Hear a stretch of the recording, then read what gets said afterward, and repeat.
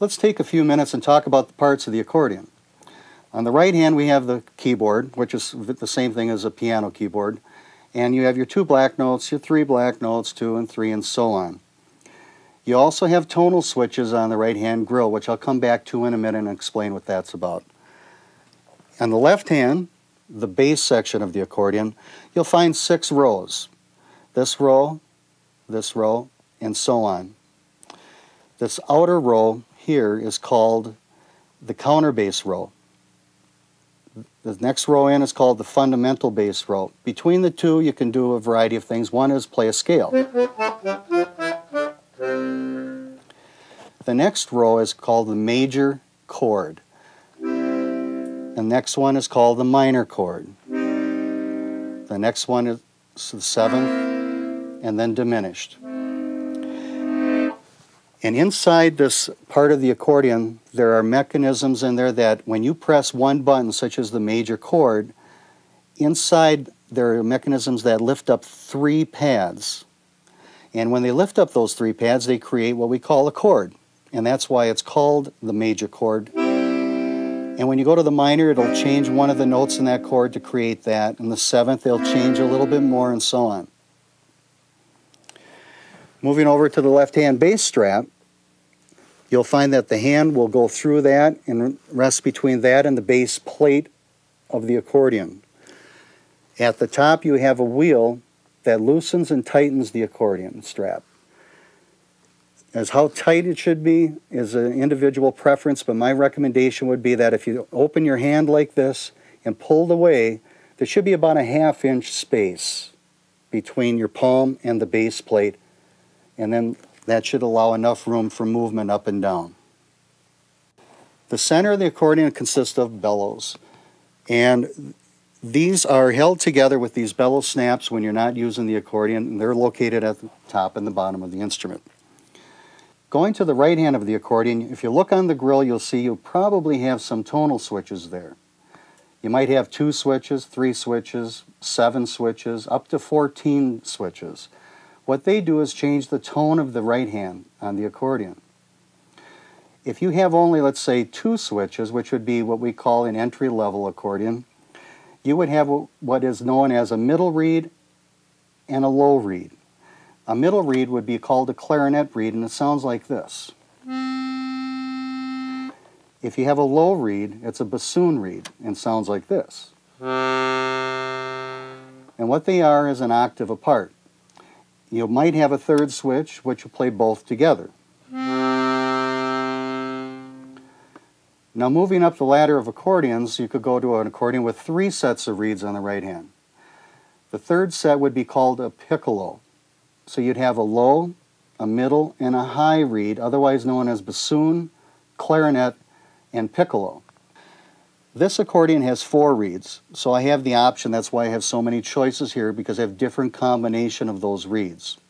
And the names of those reeds are low, middle, and high, or bassoon, clarinet, oboe, and piccolo.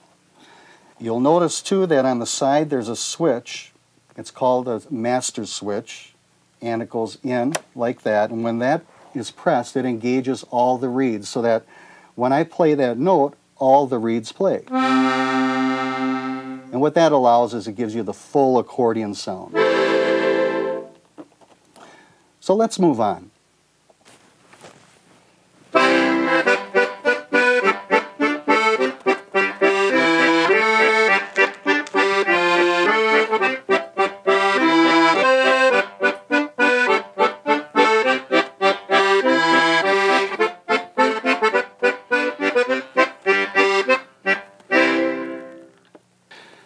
Remember throughout this video that our goals are simple. That song, hopefully, will be played within probably the next 30 minutes. The first thing I want to start out with here is how to hold the instrument, which relates to the shoulder straps, which I feel are probably the most important part of the instrument. You'll find on a new pair of shoulder straps, or maybe the ones that you have on your accordion now, one is shorter than the other. The left strap here is going to be shorter than the right strap, and the reason for that is because the right strap has to come across this way, where the left strap is going to be more straight down.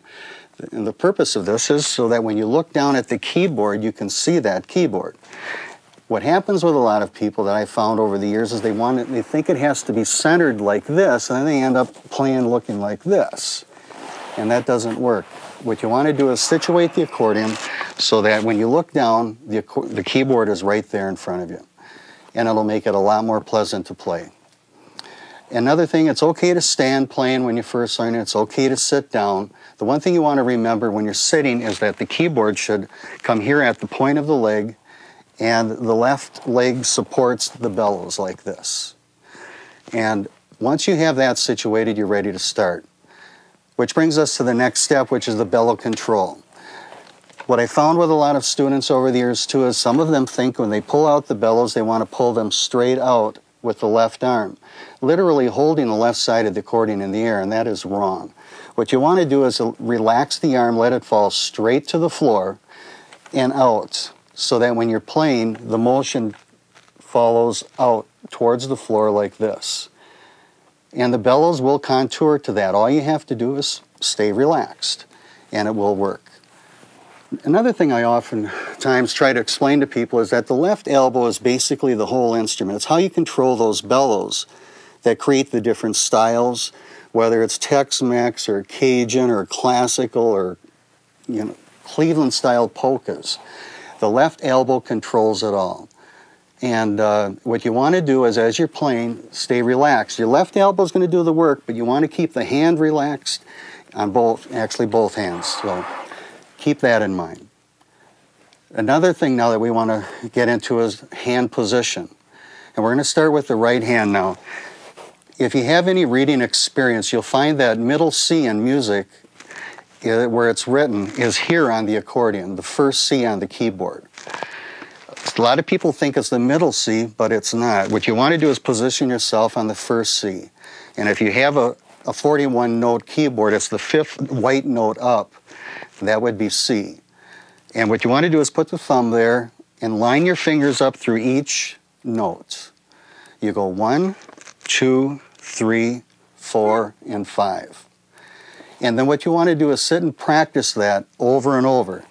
You don't want to know how many times I've played this, but it goes like this.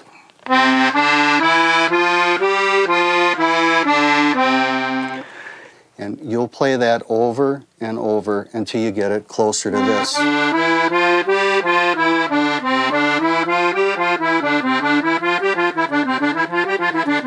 And so on. Once you get used to that, it'll make it a lot easier for you when you start playing the song. Also remember, as you're doing this, keep the left arm going towards the floor, not straight out, and stay relaxed. One thing too, as you're playing this scale, you can use the wrist. Try not to use the arm, but you can kind of tap at the note like this.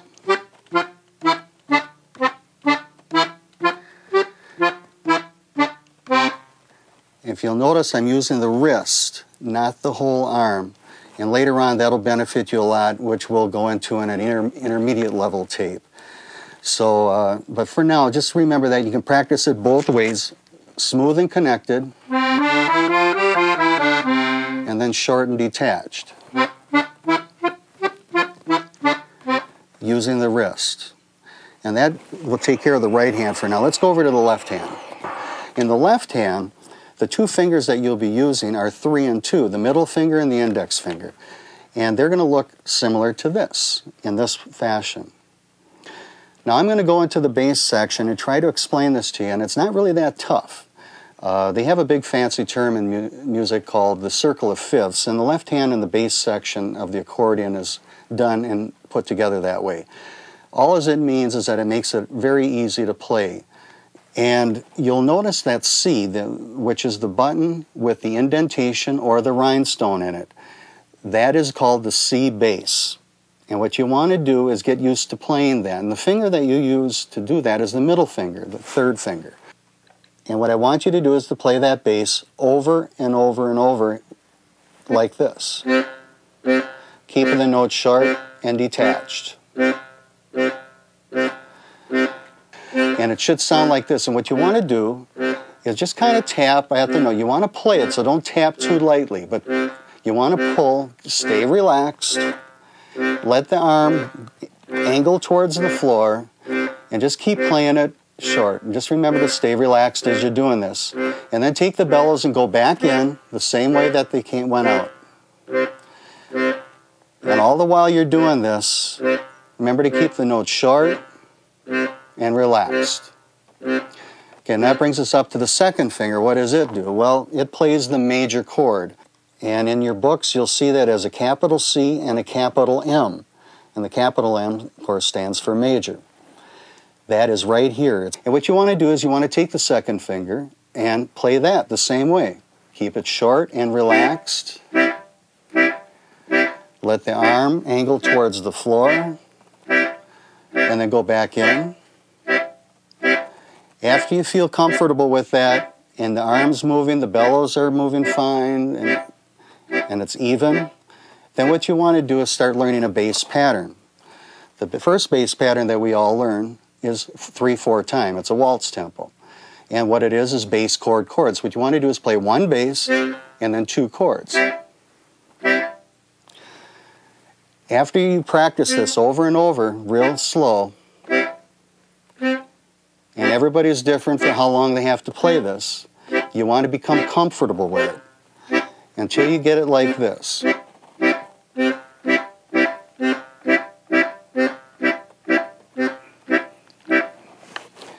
After you learn that, then you're well on your way now to putting both hands together, which will be in lesson 2.